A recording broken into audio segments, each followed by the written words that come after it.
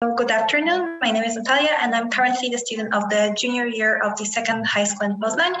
I am right now in the first year of the IB program, and I have my higher level subjects in maths, history, and English. And if I have to describe myself in one word, I would say that right now I'm concentrating on activistic things, and I'm really into organizing different things and giving my peers possibility to develop in different ways. During this year, I have organized, for example, Poznań High School Moot Court. That was the biggest moot court in Polish history for high school students ever. And this basically was a sort of a simulation of the court for just for teenagers. And I believe that initiatives like this are just giving young people possibilities to develop. For example, right now I am also working on the first edition of a Converse. That is the first in Central and Eastern Europe initiative that is based on the idea of creating startups for young people. And we believe that it's going to give them possibility to, for example, meet with one of the most popular and one of the most well-known CEOs and managers in Poland. For example, people from Google for startups, or for example, people from Bleak. And by this, we just try to give them possibilities that we didn't have when we were their age, because this project aims for people who are between 15 and 17 years old. I'm also right now organizing the second edition of TEDx. That's meant to spread the ideas that are worth spreading, and just it's giving a lot of young people the possibility to speak up about issues that they think are important. And the main idea of this year's edition is to relearn. So for the again and again time, discovering things that we probably already know and are aware of. So for example, climate crisis, mental health, or just importance of sport, but just giving people possibility to see them from a little bit different perspective. In the future, I would like to pursue my career in law, and I would like to study abroad. I think mostly about Netherlands and the United States of America. And I think that right now you might have this sort of a question, yeah, but why is she even here? So why is she speaking about law, organizing stuff? And the program is just about the Silicon Valley, going to Stanford, NASA, and this amazing research initiative basis.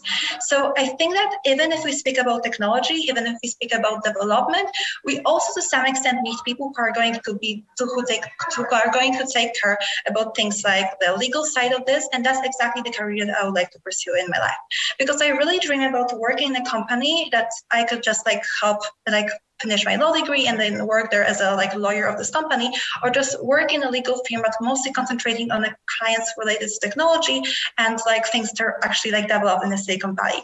Because we believe that the main function of law is actually to match the development that we are at some point, and by this just giving people who are in those places possibility to develop.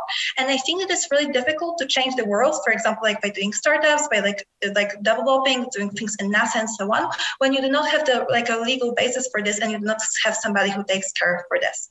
And the last question that I wanted to answer in this presentation is why should I go to the Queen to this scholarship, and why I believe that something really could be very beneficial for me.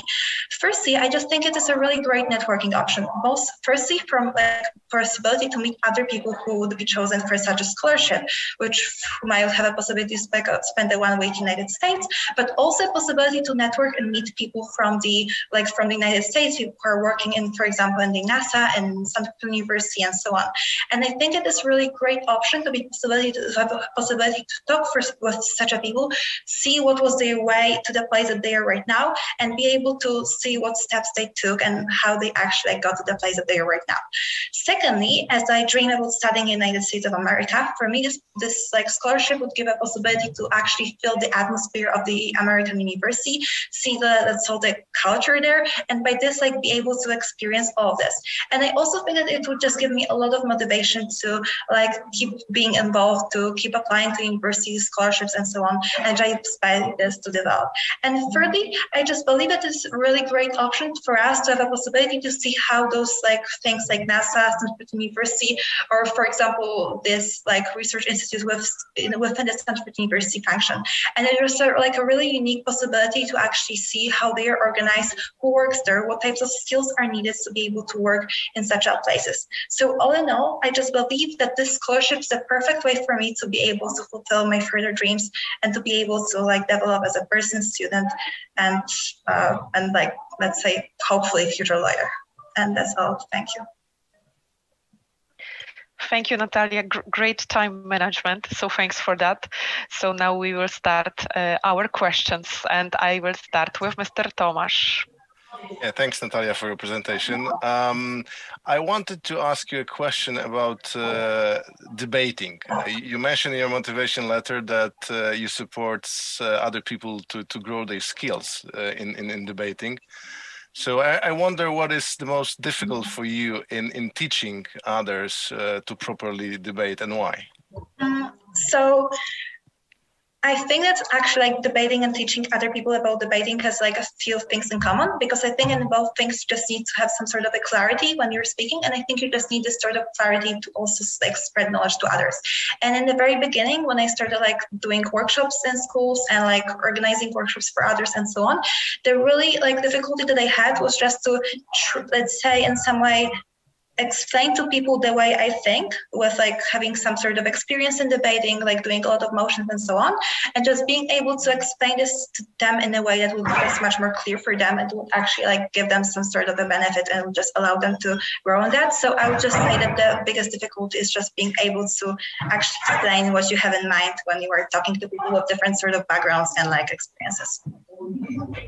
Okay, thank you. And the second question, what do you find annoying in yourself, and how do you fight with such a weakness? So I am terrible in saying no. I mean, in saying that I have not enough time to do a certain thing, or just to involve in a certain project, or just help somebody.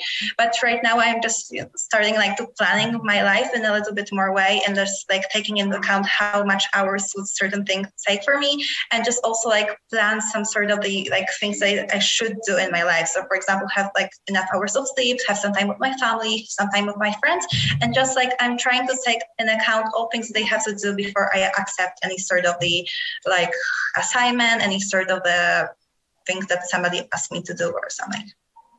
Okay, thank you very much. Thank you, Professor Koszewski. Thank you very much. Natalia, what is your biggest passion?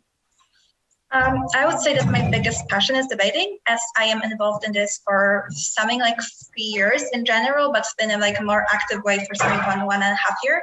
And like I'm actually spending something like 10 to 15 hours per week on this, because I participate in different types of workshops. I am also like doing some like things on my own. For example, like I participate in tournaments. I am doing some sort of like homeworks, let's say. And it is just something that gives me so many possibilities, because for example, I met a lot of like my best friends when I was debating. I also like learned a lot of things about the world, because like, for example, when I got the motion, I knew nothing about this. It basically like forced me to read about this and like just learn about so many like different things, for example, in terms of international relations. And just by this, I like wrote so much. And that's, I think, the main reason why I really enjoy debating. And it's like something that no matter that I am sometimes tired of having like 6 consecutive weekends. Just a question. If I may ask a question, with whom you are debating? Because I imagine it's very difficult to find someone who is able to debate with you. At least 2 parts needed for a debate. In general, like I am participating mostly in tournaments in which we're debating with partner or with a team. So basically in like in World Schools format, I am participating with other people who are in the national team. And the British parliamentary format, I am like debating with my best friend. And like I am debating mostly against people who are like other people from other like people from other like national teams from other countries, or from people who are currently in the university. And just like there are quite a lot of people who are debating in Poland, so it's like not a problem to find people to debate against. Okay, thank you very much. Natalia, how did you prepare for this presentation? If you could just tell us briefly, how did you prepare for the presentation for this meeting? So I basically just as I was writing my motivation letter, I just visited your website. I have read a little bit about the program, and then I just thought about what are the things that I like in myself, and what are the things that I'm a little bit proud of myself. And just I think that the best way to prepare for such a meetings is just to be yourself, because there's basically no sense in acting like somebody that I am not, and even in the best case getting the scholarship, but actually not, let's say, being a good candidate for this. And just I believe that showing you my real self is the best way to actually allow you to find the best candidates for this, and just let's say in the best case I get this. Okay, thanks. And you say about being proud. So I would like to ask, what is the project or event from your life that you are really proud of and why? So I think that I am mostly proud of this Poznań High School Modgard because it was the biggest event that I organized, and it was also the event that I organized like with two of my friends, and it was like quite a big event to organize for 3 people, and it was even that was free for all the participants, and it was like something really important for us to make this available for as many people as possible from different backgrounds and so on. So we spent quite a lot of time by collecting money from sponsors, by just calling to many different firms and people just to get this money. And it was like something that taught me a lot as well, because I think that when there were like quite a lot of things to do and quite a lot of like steps to go through, and I'm really proud of myself that I was able to like organize this in a quite well manner and that it actually happened. Okay, thanks very much. And now it's time for a little bit of feedback for you. So I will start with Mr. Tomasz. Yes, Natalia, I think at the beginning what I had an impression that you wanted to kind of flood with us with the information, that the pace of your presentation was extremely intense. But then when we moved to the Q&A session, it seemed like that it's you. It's very natural that your pace of talking is quite intense, and it's okay. I think what you my advice to you from that perspective would be to remember to accommodate the pace of your presentation and the speech to someone who is listening to yourself. So not always the intense speed is the best option. So this would be the feedback number 1. And feedback number 2 would be, I know that this is online meeting. I know that this is difficult to keep an eye contact, but I think that this is something which you can try to work on in the future. Thank you. Thank you very much.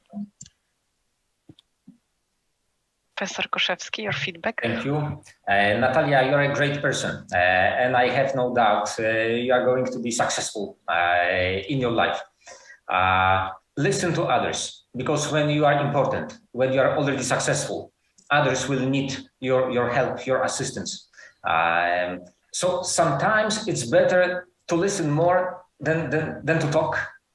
And sharing with others, certainly. So that would be my advice. Thank you. And I will follow that, Natalia. I think you are great. It was amazing, great energy, spirit, and you know that yourself was absolutely great.